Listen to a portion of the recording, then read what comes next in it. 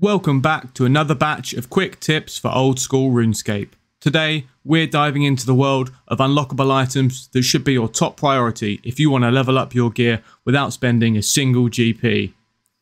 All of the items in this list are essential upgrades for your account, but one of them is actually a best in slot item. If you've got any guesses, post them in the comment section below, and be sure to stick around to the end for an extra bonus tip. So, first up on our list is the Dragon Defender. Defenders are the optimal gear for your shield slot item if you're focusing on offensive bonuses, and Dragon is pretty much top tier. You'll find this bad boy in the Warriors Guild, and all you need is a combined level of 130 attack and strength, or 99 in either to start the grind. There are various challenges you can take part in to gain tokens, which are required for access to the top floor Cyclops room. These guys drop defenders from bronze all the way to rune. The most efficient way to gain tokens is by killing reanimated armor. This grind is RNG based, so you might be here a while. Once you have your rune defender, you can go to the basement, and you'll get access to the Cyclops that drops the Dragon Defender, for more tokens of course. Once you get the Dragon Defender, it requires level 60 defense to wield, and you'll need it later on too if you want to combine it with an Avernic hilt to make an Avernic Defender, the best in slot offensive melee shield slot item. Next, we've got the Fire Cape. Other than the Infernal Cape, it's the best melee cape for most purposes. If you already have an Infernal Cape and you're watching this video, you should probably be the one teaching me. Head over to the TzHaar Fight Caves in Karamja Volcano for this one. It's going to test your combat skills, so make sure you're packing some serious heat with at least 17 in your combat style of choice. It's going to be 63 waves of increasingly difficult enemies, finishing up with the boss monster, TzHaar. If you haven't already, here's where you'll need to master switching your prayers in accordance with his attack style. Range is recommended for first timers, using a blowpipe, dragon crossbow or magic shortbow.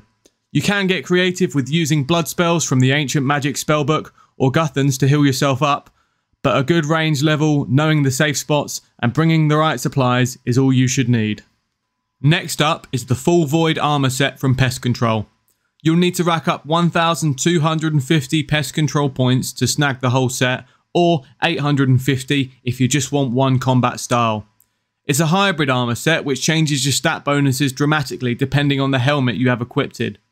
There's a helmet for each style: melee, range and magic. The offensive bonuses are so good that it's popular with people learning endgame PVM like the Theatre of Blood and Tombs of Amascut. The minigame itself is accessible through a boat in Port Sarim, and then board the appropriate lander for your level to deploy. You have to take out the portals on the edge of the map before the knight in the centre dies. Pest Control can be a bit of a grind, so if you want to speed it up, completing a tier of the combat achievements increases the number of points for each round by 1. This stacks for the first 3 tiers, so get a few tiers done and you'll have your armour in no time.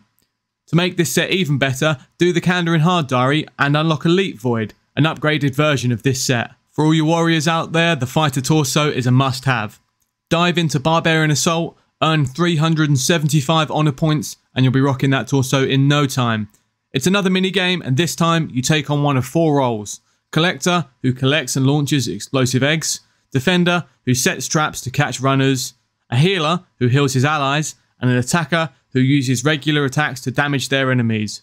If you can get a good team, you can do this in an afternoon. The torso has offensive stats equal to a Bandos chestplate, and it makes it look like you have a 6-pack, so it's the obvious choice. Bear in mind, you'll also need a Kill of the Penance Queen to purchase the torso, so make sure you see it through to the end. Let's talk about some magic items. We've got the Imbued God Cloaks from the Mage Arena II. Mage Arena 1 is a nice easy one. Splash your god spell of choice in the Mage Arena 150 times, then complete the easy boss fight. Then, for Mage Arena 2, you get to play a hot and cold game chasing down 3 bosses, 1 for each main god, and then killing them in the wilderness. Try not to get PK'd. If you're scared of going into the wilderness, bear in mind that this is the best in slot cape for magic, so it's definitely worth it. It's an essential and easy upgrade for any account, and it comes in 3 colours, so make sure you pick the one that matches your fashionscape the best. Last but not least, Ava's device from the quest Animal Magnetism. It's a decent ranged item that returns ammunition to you. It really shines though after you've completed Dragon Slayer 2.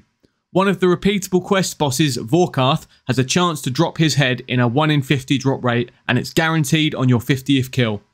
This can be taken to Ava along with your current device, some arrows and some coins to upgrade it to Ava's Assembler, which was, until the release of Varlamore, the best backslot ranged item. It's got the same functions as the other devices, but with some bigger ranged bonuses. I've got a little extra tip here too.